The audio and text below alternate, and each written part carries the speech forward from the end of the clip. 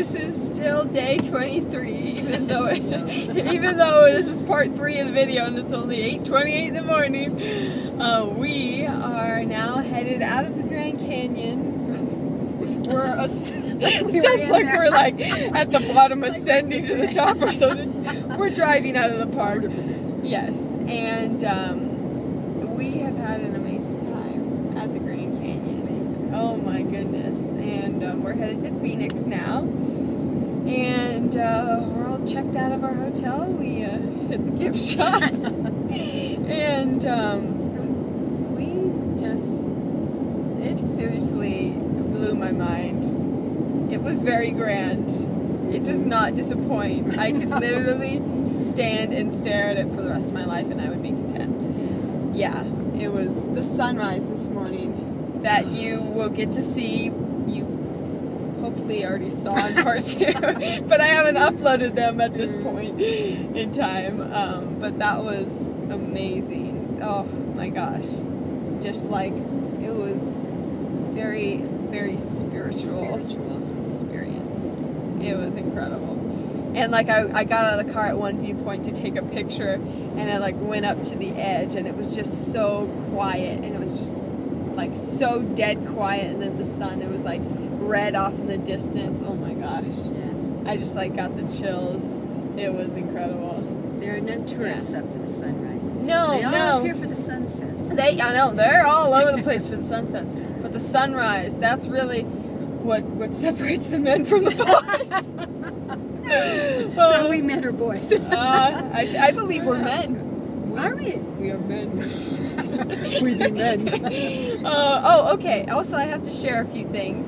Now that we're out of that zone of the Grand Canyon where I felt like I just had to respect God's beautiful world and just not even say a word, just take it all in. But yesterday, we hit all the viewpoints pretty much, and we went to, after that, we went to a legit Navajo like stand where they sell all these types of things. We got a cool, really, they had such pretty, usually I'm not really a jewelry person, but they had some beautiful stuff there. And there was like this little Navajo dog that was like chewing on my shoelace. It was really awesome. And little Navajo children running around barefoot. It was like the legit, like, dang, like, where's the TV?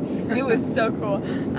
So we got some stuff there. And also yesterday, okay, so you remember that big old storm that was coming in? Oh dang. Oh dang. So it came in. Oh, it came in. And we watched from the same viewpoint we were at this morning to see the sunrise. We watched this storm come in yesterday. And what did the tour guide call that, sheets of rain? The curtains. Right. The curtains. The curtains, yeah. No. There's a special name for it. I'm gonna have to look this up. Maybe have to Google. Yeah, Google that. But he said it was really rare, and these like sheets of rain that were coming down, we could see off in the distance. It was actually at one point it was like sunny where we were, and then like raining off in the distance. But some rain like evaporated before it hit the ground. It was spectacular. And then there was lightning and thunder, and I got a really epic picture. Should I tell? Yeah, Should I share? Yes. Okay, so I'm just like, I'm there with the camera, this wonderful camera, and this wonderful camera, and I'm going, I'm going to get a picture of lightning. Yeah, Melinda, okay, you're going to get a picture of lightning. Great. So we're watching the storm, and I have this sucker right here on sport mode. Heck yeah. And I look back at all the pictures, and there's this one picture I got of this whole lightning bolt striking in the Grand Canyon, and there are like sheets of rain in the background, and it's like a lightning bolt that like curls around and like it goes from the cloud to the ground, and it's amazing. And yeah, it was like a once in a lifetime shot. So awesome. And then 2 more things to talk about. Okay. Here, we got lots of stuff to talk about here, people. I'm sorry, I don't know why I call you people. It just comes out. And my viewers, my wonderful, beautiful, and handsome, so the guys don't feel bad, viewers. Well, first of all, the elk. The elk. The first night, okay, not last night, but the night before. We're not going to go through the lemon and the pickle song. We were Okay, we were like, where's the hotel? Where's the hotel? The directions were a little funky. We drove around for a little while, and No GPS. yeah, Sally bellied up on us, so no GPS. My phone was all confused. Yeah, smartphone, dumb phone. No, excellent phone because it's videoing right now.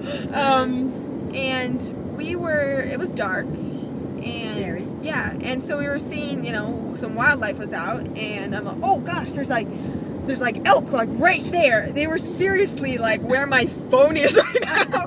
They were so close, and I was so excited. So I get the camera, and I go to take a picture, and it goes, like won't take the picture, and I'm like struggling, and I had been saying, oh, I want to get a picture of an elk, and so the ray, like all up in my grill, and I can't take a picture of them, and then there were people behind us, so we had to keep going, and then, oh my gosh, I was dying laughing, because finally there were all these elk up in my grill, and I still couldn't get a picture. It was like literally in my face. But today, on the way back from this morning, on the way back from the sunrise, we saw a bunch of bucks. It was about 6:30. Yeah, it was about 6:30, and we pulled up, and literally they were so close. I could see like the fur on their little horns. Yeah. It was really cool, and so I got my picture. Also one more thing. Last night we watched the sunset. We hit 2 sunsets and 1 sunrise at the Grand Canyon. We fit it all in. We look for the out of the way places for the tourists. We do. We look for the out of the way places. So we were at this one viewpoint, and we were watching the sunset. It was gorgeous, and we realized there were a lot of people around us who were like, oh, like all like speaking all kinds of different languages, and it was really cool. So anyways, we started joking that if we were speaking some other language, they wouldn't even know the difference, And so we ended up kind of making up our own language, and just kind of like we'd look at each other. Should we demonstrate? Oh. Like we'd be looking at the Grand Canyon, we go, oh, mishmash noch na fitava. Yes, va. Oh, ça va. Yes, so we were die laughing, and there were people. I think they were from Germany or something. And they walked by, and they were looking at us like, where do you think those people are from? And you have to put the like. Oh yeah, the Mishnach no. And then we were saying that we should just combine all the different languages, like from Pig Latin to Spanish to Dutch to Bushman. So it's like Mishnah no dech na. So we had some fun with that. Being foreigners last night at the sunset. We were. And I think I've covered it. I think that's about it. I think I've covered it. I'll let you see what we're going through now. It's not quite as exciting as the Grand Canyon, but we are traveling. We are en route to Phoenix. And then it's crazy to think we are going to be there for two nights. So tonight and then tomorrow night. And we're going to be going to Make-A-Wish in the hospital. And then, so not tomorrow, but the next day, we're going to be in LA. Wow. We're going to be back in Cali.